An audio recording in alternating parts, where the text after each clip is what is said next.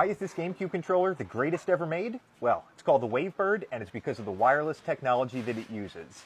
Prior to this, controllers need to be aimed at the TV in order to function. That meant if somebody walked between you and the screen, it was game over.